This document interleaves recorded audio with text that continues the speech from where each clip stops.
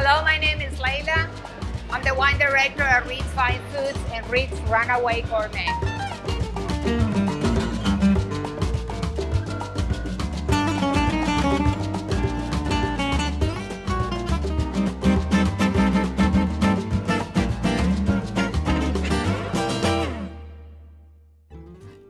Reid's meat department is considered to be the best in the city. It's actually called a cut above.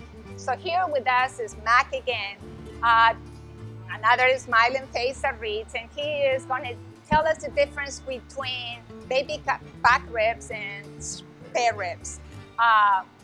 When I was looking for a dish that would pair well with the wine I'm going to present next on this Spain episode, I started thinking totally out of the box and thinking, well, you know, I think this is really going to work and we're going to try it later when I present the wine. But I think there is no better qualified person than Matt to tell us about the difference between the two of them. So take it over. Okay, what we have here is our baby backs, which is 99% everybody's favorite ribs, okay? They come off the pork loin itself of the pig. So is it top? It's the top. It's right going down the back of it. And these actually protect the pork tenderloin and the pork loin. Okay, and these are very tender. There's usually a membrane on the back, but as you see, we sell them without the membrane. And they're more tender. And why is that? Why do you take the membrane off? They're more tender, you know, and they're really tasty. So the fire goes directly on the bone, basically. Yeah, it goes. Start cooking through it. Exactly. Okay. And these are made to be cooked slow. That's why they're juicy and they're tender when you do that. It's best to sauce them toward the end. And that way, if you got any kind of sugar in your sauces, they won't burn.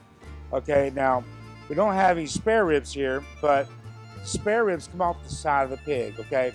They're lean and meaty, but they're also a little fatty. And they're not quite as tender as these. And the most desirable is the baby back, not the spare ribs. Well, you kind of see baby back ribs in just about every restaurant menu. Yes. To be considered the most tender, the most flavorful. And like you said, there is two ways to actually make them, with a dry rub or marinated. Exactly, But this would be considered your favorite. My favorite, and this, like I say, by no means everybody loves baby back. Yeah, I know that. How long does it take to cook?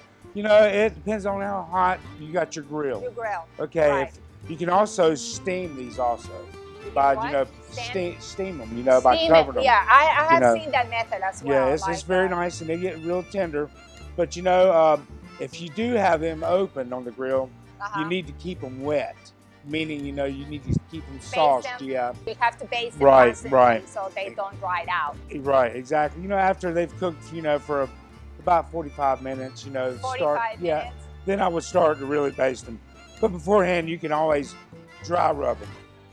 And they're real nice. And I guess for that method, we switch later to Ryan, who is the best in making spare ribs, so baby back ribs, which is what we use in our menu all the time.